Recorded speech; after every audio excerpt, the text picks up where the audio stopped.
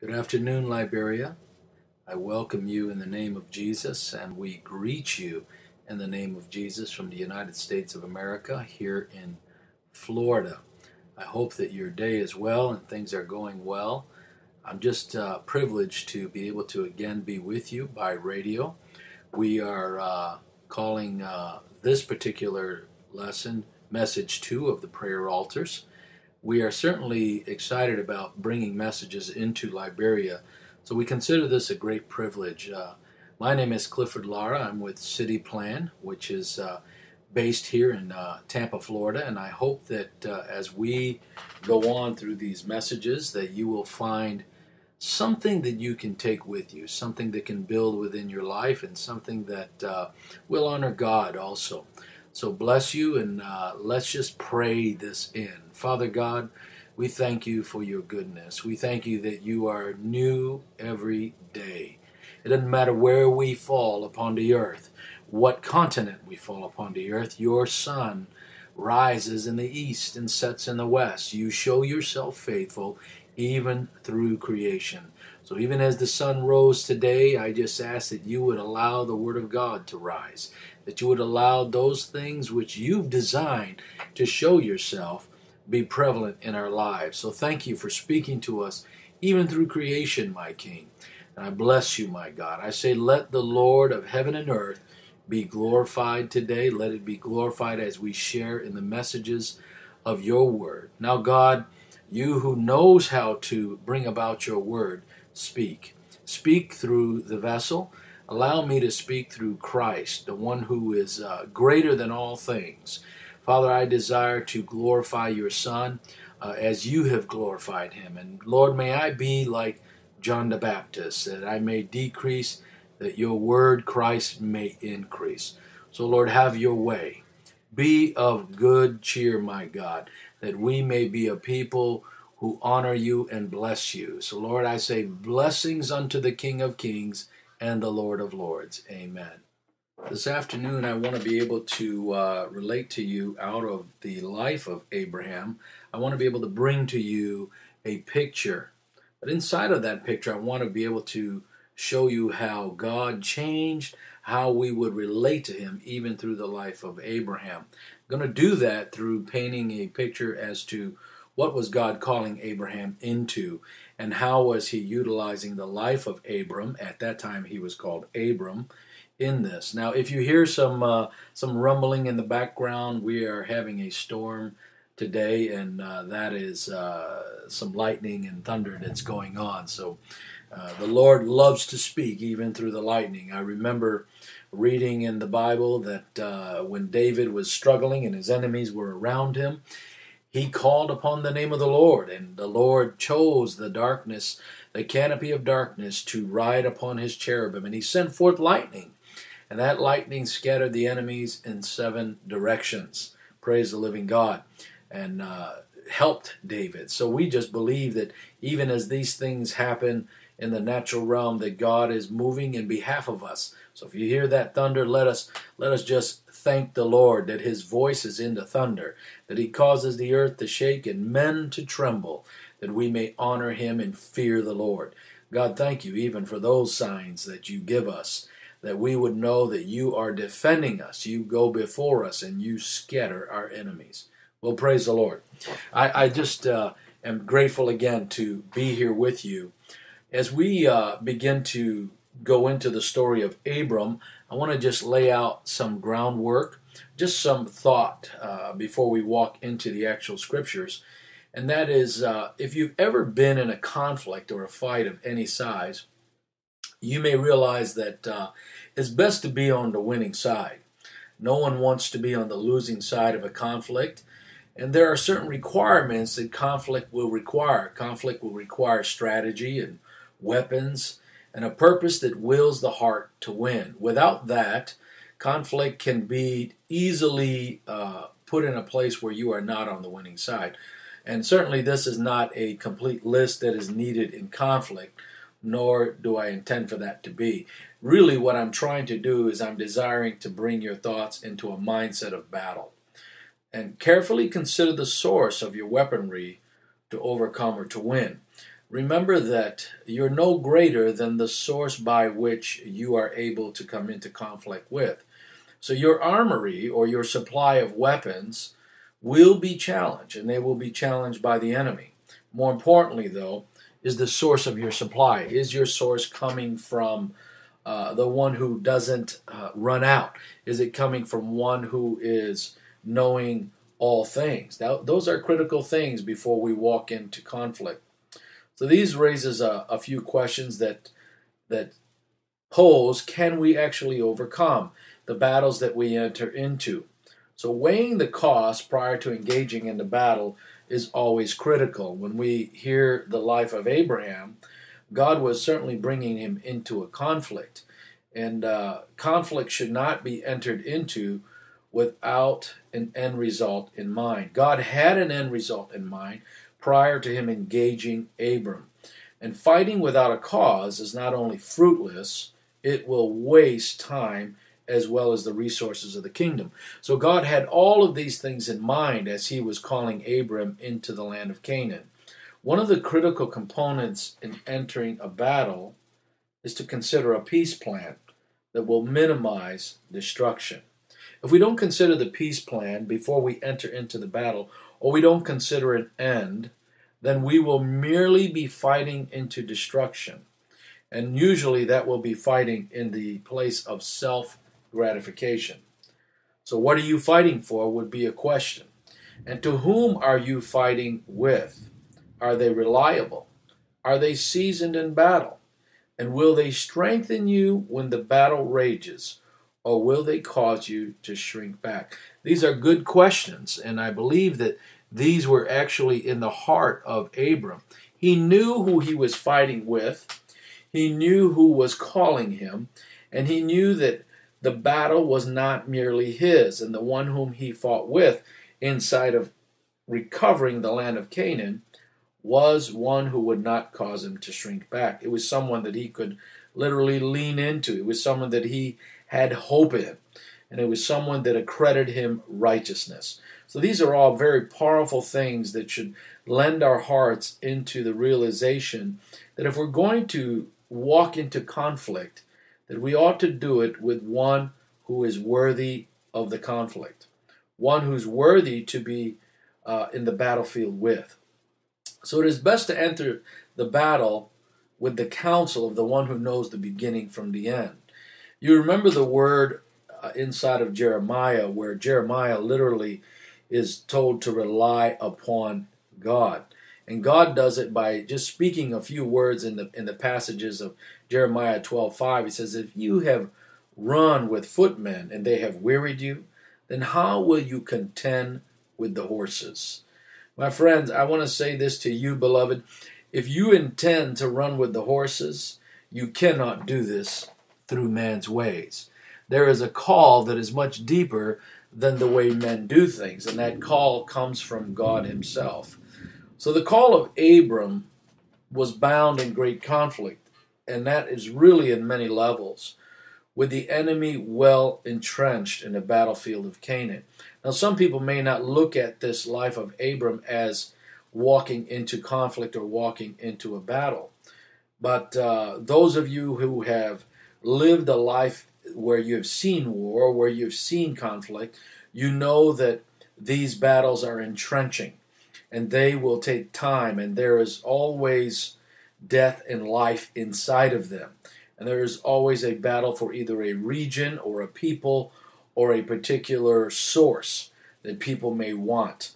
And God is establishing a desire to have Canaan given unto the nations. Canaan is really a place whereby God will use to speak to the nations. So God designs a strategy that had never been done in the past. And God was now engaging man in cleansing a land while giving dominion over a region for a godly purpose. Now, this strategy and the purpose was to provoke his presence and reveal the fear of the Lord to the nations. The whole premise of this is that God is desiring that Abram would follow the ways of God, and in so doing create a nation that would be an example to the nations. In fact, they would be a people who would, in fact, be the threshold of salvation even unto the Gentile. So it's an important thing that God is revealing here. This new warfare, this is a warfare that had never been done before, that combats not only on the earth, but also in the heavenly places. Up to this point, what we see as far as combat upon the earth, as well as in the heavenly places, would be covenants, which Adam made. There's a Adamic covenant, as well as the covenant which Noah did after the flood. But here we're seeing a different type of conflict, a different type of battle. This particular battle is now engaging man into recovering a territory for a people and for God. Now, he's not recovering the land for God, he's cleansing the land for God. Even in the time of Adam and Eve, God never lost a thing. Men lost their position, but God has never lost his.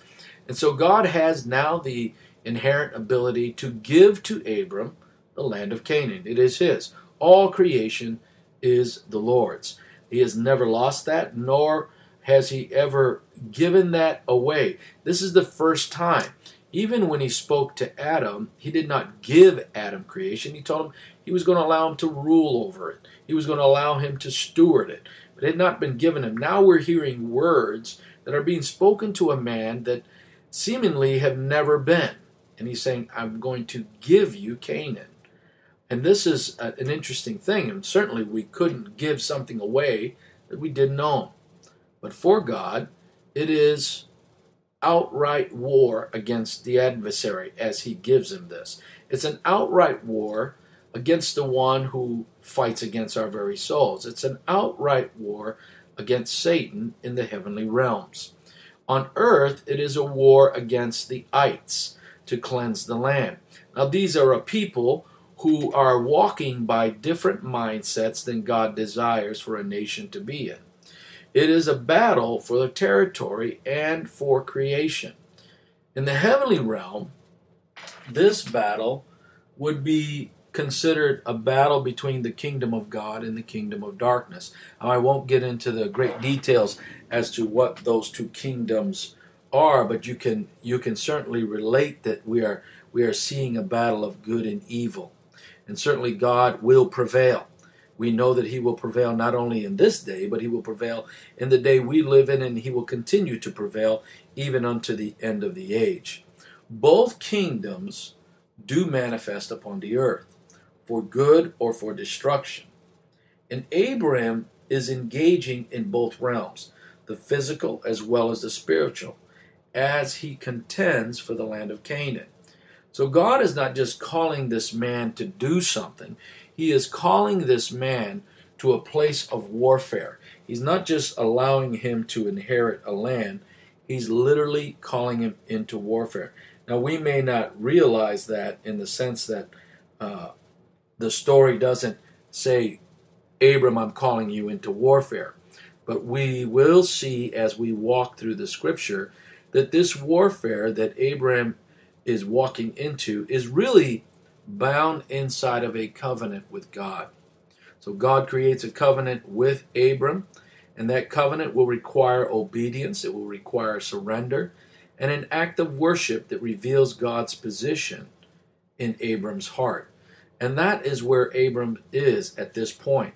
Now, what's interesting is the covenant. The covenant that God establishes with Abram is not simply a covenant of that time, but in the covenant itself, he is revealing that this covenant shall be established, but it shall also move from generation to generation, revealing the goodness of God. So we'll look at some of that, and that will be a little bit of a recap of the last time we spoke, but I think that it is worthy to read and worthy to recap just a little bit. So let's go to the Word of God. If you have your Bibles, I'll be going to Genesis chapter 15, starting with verse 1, and I will move on to verse 21. Let me go ahead and read that for you. It says, After these things, the word of the Lord came to Abram in a vision, saying, Do not be afraid. Abram, I am your shield, your exceeding great reward. The fact that God says, do not be afraid, means that there will be times when the heart may want to shrink back. There will be times that Abraham is going to experience things that may cause him to tremble. But he assures Abraham inside of this in saying that I am your shield, your exceedingly great reward. Now we know what a reward is. A reward is something that is given to someone who has accomplished something. But he's saying it is because of my shield, it is because of my covering, it is because of my protection that you will know the exceedingly great reward. So it's not dependent upon Abram. Immediately the language of chapter 15 begins to reveal that this is a God thing which God is allowing Abram to come into, or to be able to serve in the capacity which God desires. But Abraham said, Lord God, what will you give me, seeing I go childless, and the heir of my house is Eleazar of Damascus? Then Abram said, Look, you have given me no offspring. Indeed, one born in my house is my heir. So the heir of Abraham was of concern within his heart to say, even if he was to do all these things which God desired, who would inherit this? Where would it fall to? For Abram did not have a child. So God knows the desire of his heart. It's interesting how God deals with this.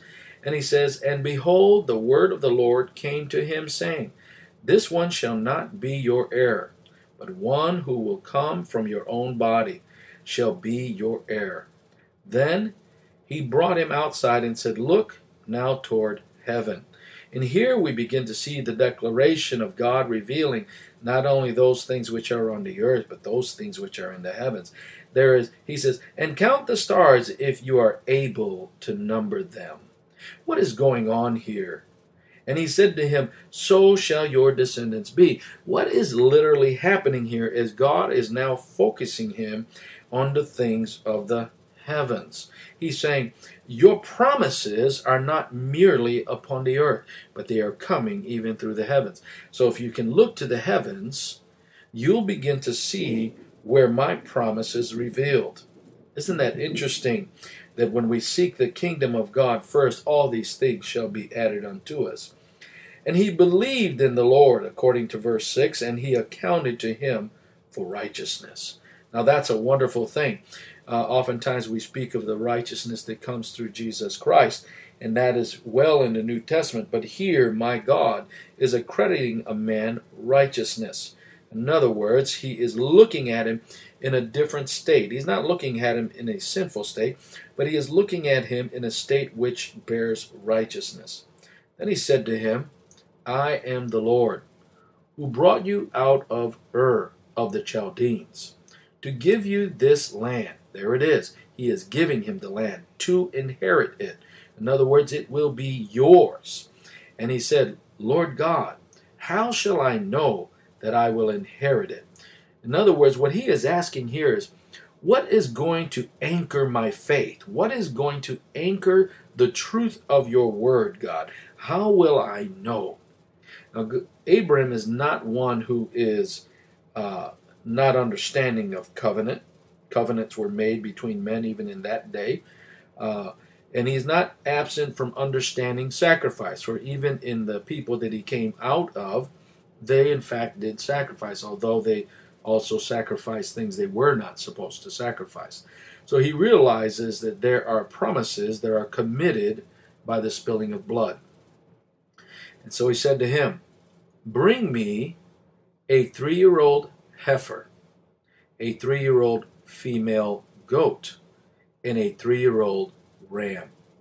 Now these are significant in that they are showing, the animals themselves are showing transformation that is going on within themselves. In other words, through each one of these animals, there is a representation of a covenant which is going to increase throughout the time. Let's take a look at this. So what do these animals represent? It goes on to say a turtle dove and a young pigeon. The heifer. The heifer is of the time, or literally of the covenant by which Abraham is in. This is the time of obedience. He is calling Abram to a time of obedience. When we look at the 3-year-old female goat, this is representative of a covenant that is yet to come. It is representative of the covenant of the law. And so by which, in the time of Moses that is yet to come, we will lay our hands upon the head of the goat, and he will be the scapegoat. Then you get to the third animal that is 3 years old, and that is the ram. And the ram is representative of a covenant that is yet to come, and that is the Lamb of God. And then it says here a turtle dove and a pigeon. Now we need to understand the symbolicness of these two creatures, or these two birds. At that time and in that era, the pigeon was used to really take a message. You would tie a message on the leg of the pigeon, and it would go forth. And it would fly to the destination by which you desire that message to go. And the turtle dove was a gentle bird, easily startled, and that turtle dove we know represents the Holy Spirit. So these two birds were never cut in half. In fact, it goes on to say in verse 10, it says, "Then he brought all these to him, and he cut them in two down the middle, and placed them each piece opposite the other. But he did not cut the birds in two." So if we understand this properly, we know that eventually the pigeon, which represents the message, and the dove, which represents the Holy Spirit, inside of the imagery of these animals, we know that there is a covenant that is going to come, and it is going to begin to unfold from one generation to the next generation, thus giving more realization to the very thought that the heir of Abram is not one that he is going to see fulfilled in his time. He would not be able to produce all of the children that would multiply as many as the stars are in the sky. But God is certainly revealing to Abram that this is something that is going to happen through generations, and we will see that happen. It says, it goes on to say, "And when the vultures came down on the carcasses, Abraham drove them away." There will be times when God is making a promise to us, and the enemy will want to come and steal that promise away. But we must fight and battle for those things which God desires to covenant with us. It says now in verse 12, "Now when the sun was going down, a deep sleep fell upon Abram. And behold, horror and great darkness fell upon him. Then he said to Abram, Know certainly that your descendants will be strangers in a land that is not theirs, and will serve them, and they will afflict them 400 years." Now this is an interesting piece of Scripture. Remember that Scripture has symbolism, it has knowledge, and it has understanding, it has wisdom inside of it. He says it as it really is, and he also uses symbolic language inside of Scripture. These are the different things of Scripture. And when he begins to speak about this, he's giving him a fact. And the fact is that there is going to be a people who will be afflicted for 400 years. But the question is, why 400 years? No man from the time of Noah seemingly comes into righteousness. The first time we hear that righteousness is accredited to someone, it is Abram. And so inside of this, though, he says there is going to be this people that are afflicted. God is creating sons for himself. So when you are born again, you are born in Christ. Thus you have an inheritance of Christ. Now, if you are not born of Christ, but you are born outside of that, you are born in sin, it is like one who is no longer born, it is like one who is born outside of the marriage covenant.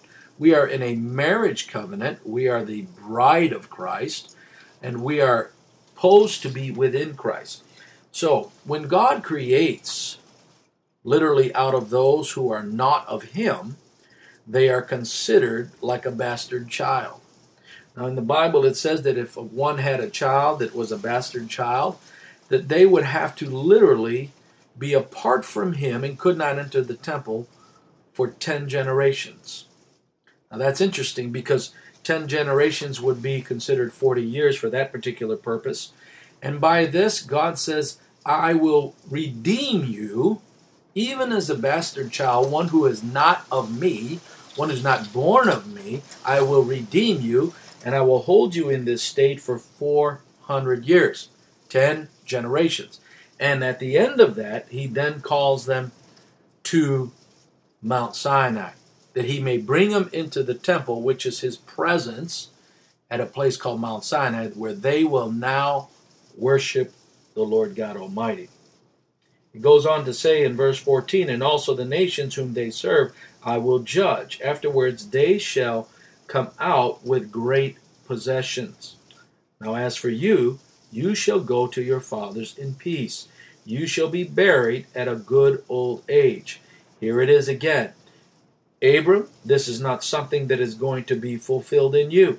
There's going to be all of these things that are going to happen. But as for you, you're going to die a good old man.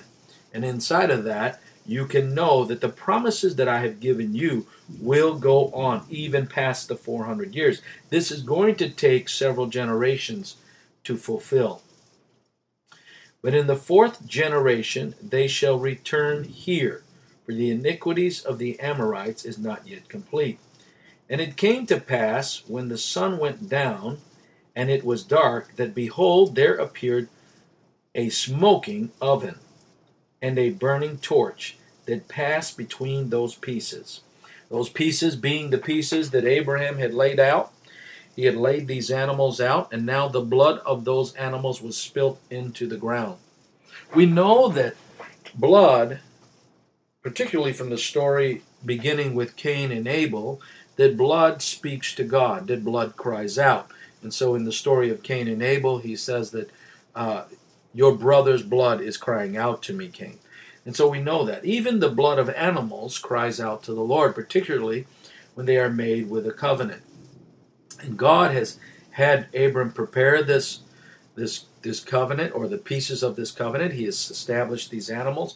And now we're hearing the words of how God spoke within the darkness of his sleep. And then he says, and it came to pass, in verse 17, and it came to pass, when the sun went down, and it was dark, that behold, there appeared a smoking oven, and a burning torch that passed between those pieces. On the same day the Lord made a covenant with Abraham, saying, to your descendants I have given this land, from the river of Egypt to the river Euphrates. The Kenites, the Kenizzites, the Canaanites, and the Hittites, and the Perizzites, the Rephaim, the Amorites, the Canaanites, and the Girgashites, and the Jebusites. These are all different people who are within the land that he is going to begin to send forth out of the land through what Abram is doing. We see these things happening relevantly quickly, at least is what it looks like within Scripture. But the reality of it is that there is much to be done before these things can happen. And as we go on to read, we see that this will be done, and it will be done through the seed of Abram. Now, Abram has a conflict before him. He has a task before him, which is to come into this land that literally has all of these different tribes, if you want to say, or people groups within this land. And we want to see those things to come away. It's interesting that the altar of the Lord, or the altar by which God has established his covenant, is that he walks through this covenant. Praise the Lord. There's the voice of the Lord. And what happens is this. Abram is asleep, understanding that he is in a position of rest. And inside of the position of rest, God determines to allow Abram to rest this way. And as he rests this way, you then see this whole position of a dream. And when you see that, you realize that It is only God who is walking through the covenant. And what is the blood speaking inside of this covenant? It is only speaking that which God has committed. It is not like a normal covenant where you would have two men walk through the blood of an animal and they would then make agreement with one another. And so inside of that agreement that is blood covered, they would then be bound to one another to perform a particular act. And so you would hear the men of those days, when they would make covenant this way, making statements such as, if I go to war, then you will go to war with me. Or, my possessions are now your possessions. My battles are now your battles. And if you do not rise when I am at war, or when the enemy comes, then cursed is this about you. And they would do these types of claims through a covenant. Here God literally walks through by the torch of fire, through this sacrifice, through the heifer, through the female goat, through the ram, through the turtle dove, through the pigeon. What is he doing? He's saying, I am walking through the covenants of time. I am walking through the covenants of generations, and I will fulfill this. It is not God committing Abram to walk through the generations. It is God himself that is fulfilling this purpose. It is God himself who has determined to perform his good measure and his good pleasure. Amen. I hope that you see that inside of the life of this covenant. It is always well that you would establish who you will go through conflict with. It is best to establish where you will fight and how you will fight with the one whom can have victory. No one wants to be on the losing side. So this strategy that is going to be used to take the land of Canaan, a land that is promised to Abram by God himself, the promise that came through the altar, is about to be established. So we see how God literally brings Abram through the land. For the sake of time, I will walk through some of these things and let you hear some of these scriptures. I may not read every single one, so that we may be able to get a little farther than our time may allow. Inside of this strategy, God is revealing a new way that we can now gain back the land as well as the people. And so now we see this new tact of warfare that is coming through the altar, this new warfare that is allowing us to battle not only for a region, but even for a people. Let's not forget that God has a heart for every one of the ites as well. God has a heart for every man.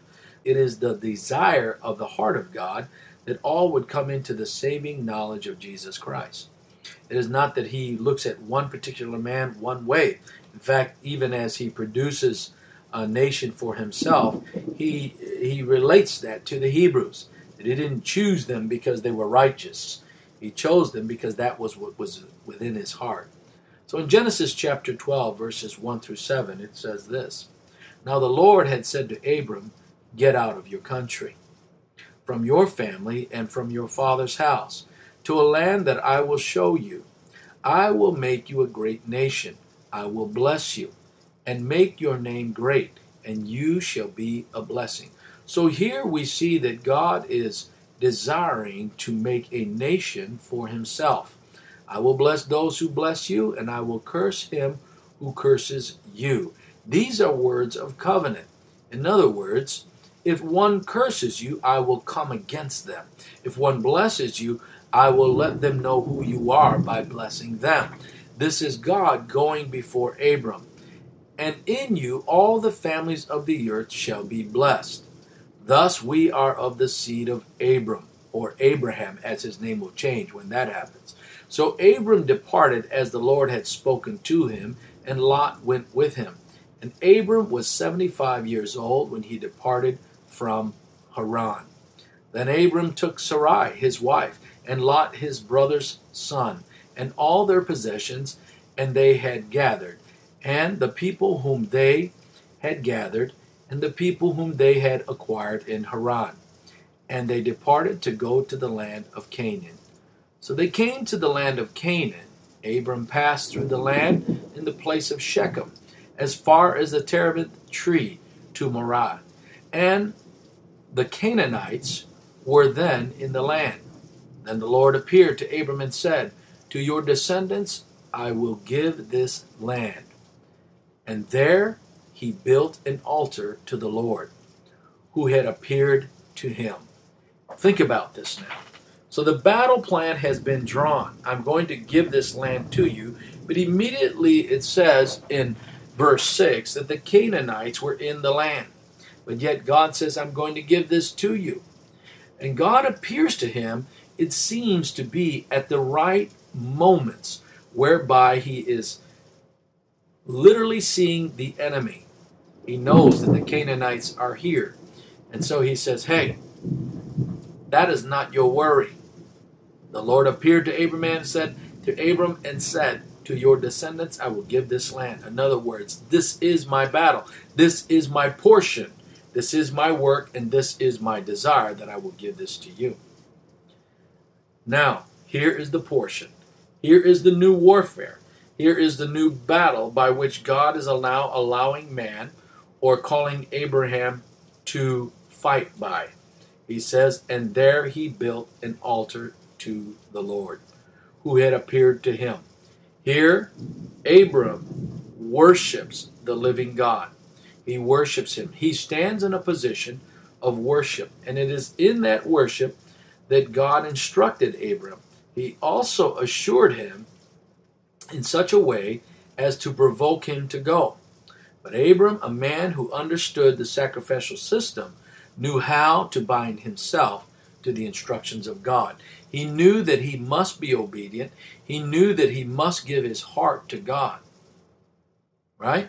So here in the 7th verse, Abram does not just presume he will be one to accomplish that which God committed to him. No.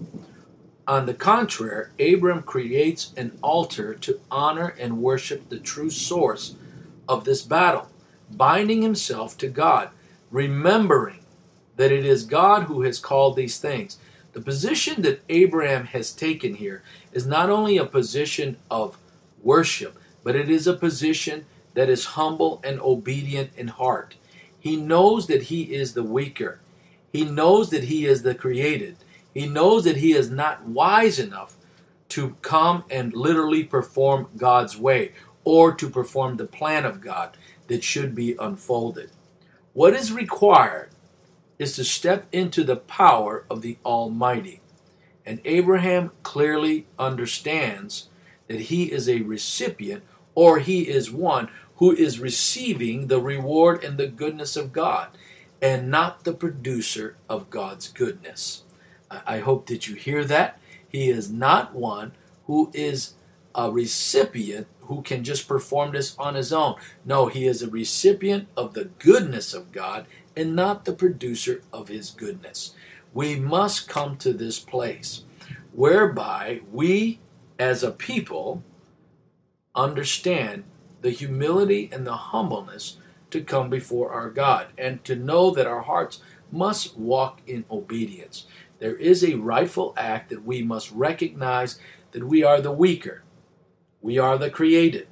We are not the one whom has created, nor are we the ones who can perform by the wisdom of God without the power of God. Thus we need the power that has been endowed upon us, even as it was unto the apostles in Acts chapter 2. We are merely a channel or a conduit that God works through. And we must always realize they are neither the power nor the source that is produced in man. It is only accomplished through the reward of his Son, Jesus Christ. It is the authority of Jesus Christ that now ignites our altar, even as Abraham ignited altars, that we would come into a true worship unto the King of Kings, unto the Father. So let me say this about Abram. Abraham goes throughout the land, and he is one who is raising up altars in several different places. But what exactly is happening when he worships the living God? What exactly is going on the land as well as in the heavenlies? Remember, I said that this is a new warfare. This is a way by which we can fight for a region, for our families, and for a people or a territory, however you want to look at this. I don't know what is going on in your territory that is not godly. I don't know what has affected your family that is not godly. But I know that God has given us a strategy. He has given us a way that we may be able to fight not only in the physical realm, but also in the spiritual realm. That we can see the power of God revealed and change can come. Remember what was in the land of Canaan. And remember what God did. God called a man that he may worship him with whole heart, that he may be obedient unto him. The time of Abraham was a time of obedience. Abraham, be obedient and I will give you this. Whenever God speaks with covenantal words, there is always a requirement by your standard. And then there is the work of the Lord and the power of God to move within the altar. And that altar is the altar that is within your heart. We are not talking about the sacrificial system here.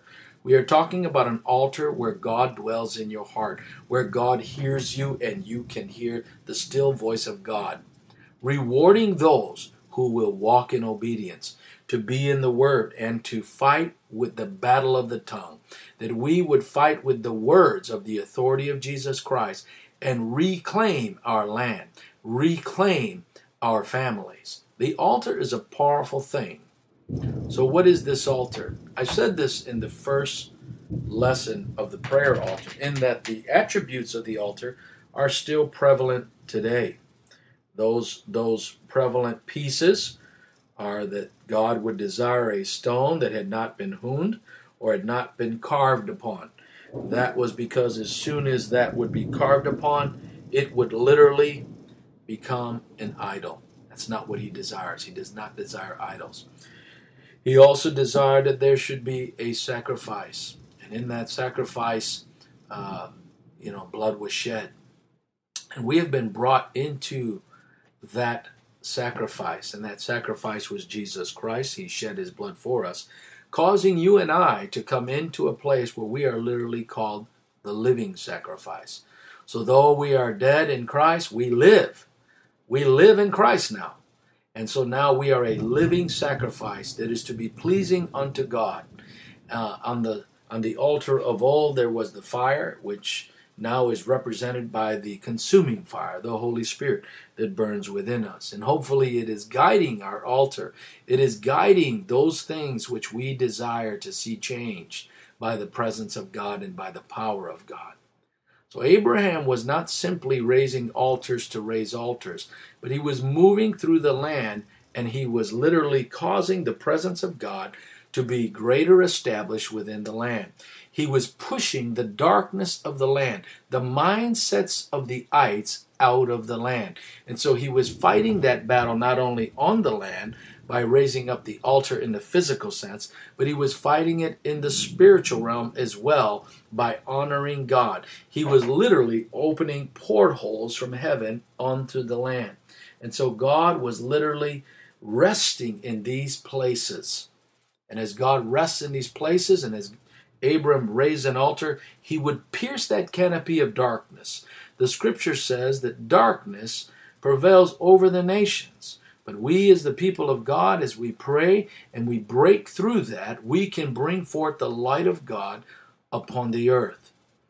So let me say this, my friends. Beloved, God desires that you would have an altar in your home, that you would draw the presence of God into your house, that you would draw the presence of God not only to establish him there, but to see him do what he did even in this day, that he would then become provoked, and that his fear and his presence will begin to change the atmosphere.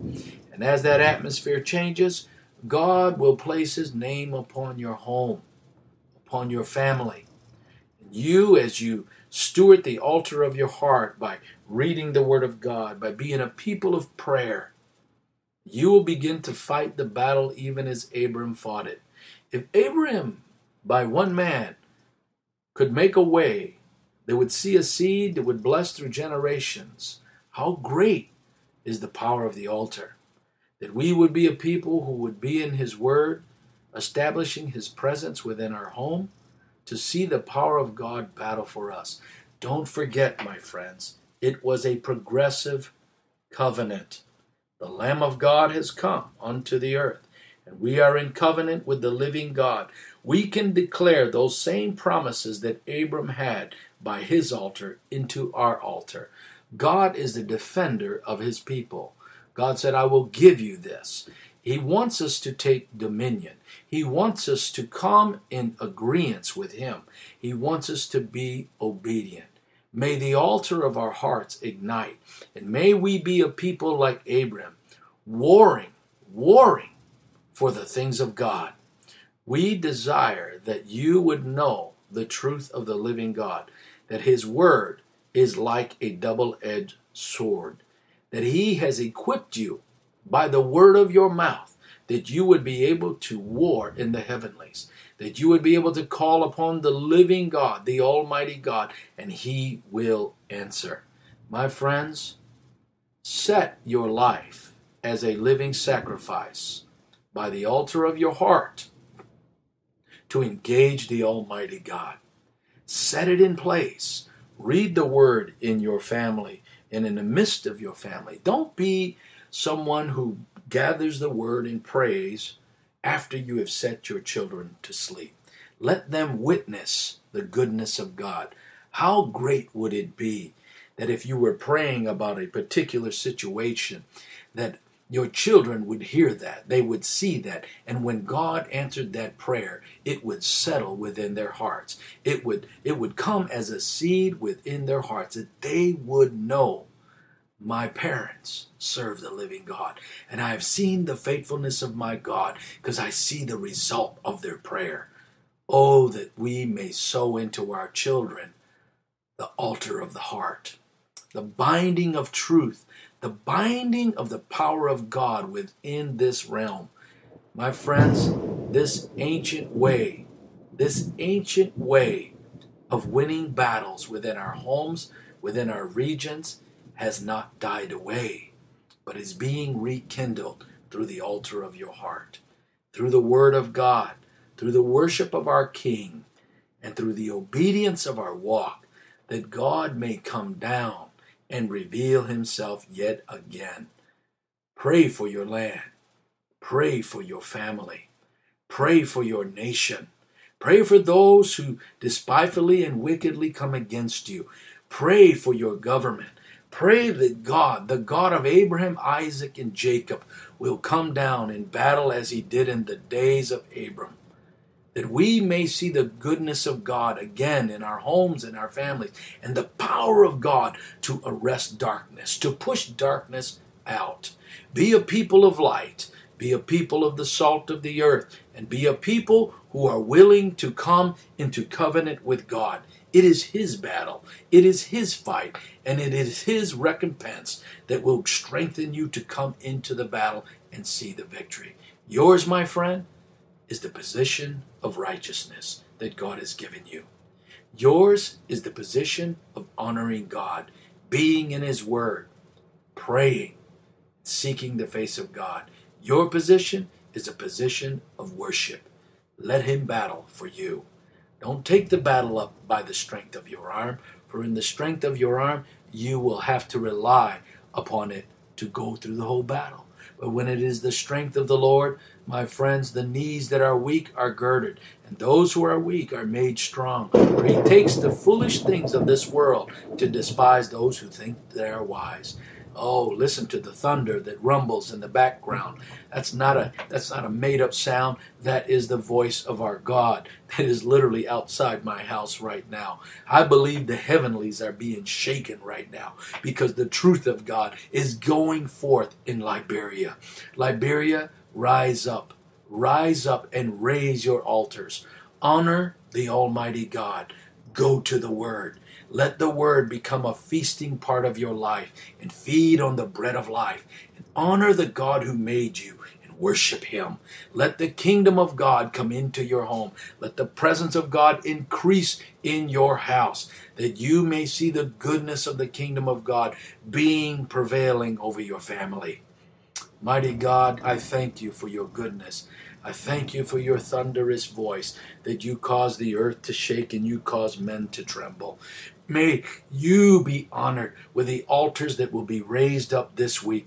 Altars not of the sacrificial system, but altars of the heart that desire to know you, that will go into your word, that will pray, that will know that you are defending us, that you are the God of covenant. You are the God who will battle for your people. You are the God who will come and put your name upon their residence. You are the God who will bring your peace into the house and into the family. You are our great defender. You are the strong tower that we run into, and we are the righteous whose prayers shall avail much in the land, O God. May you prepare us to fight in this ancient way, God, that we may honor you, that we may prevail, that we may know the victory of the living God. Now, God, you who is able to do exceedingly far more than we ever ask or imagine, come and infuse your people with the truth of the altar. Bring them to the word of life. Bring them to the place where they may see the river increase, not only from their ankles, but into the past the loins, up to the neck, and overwhelming them with the goodness of you. Father, I bless the people of Liberia. I bless their tongues to be a blessing and not a curse. I bless them by the presence of you, and I say, let the favor of God be upon you.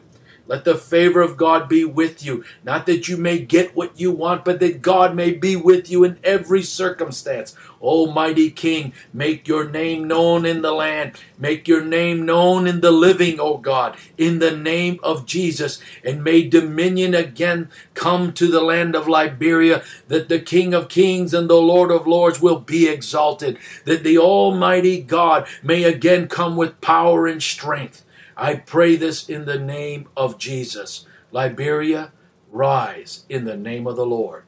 Amen. Amen. Thank you again for your goodness and your time. Amen.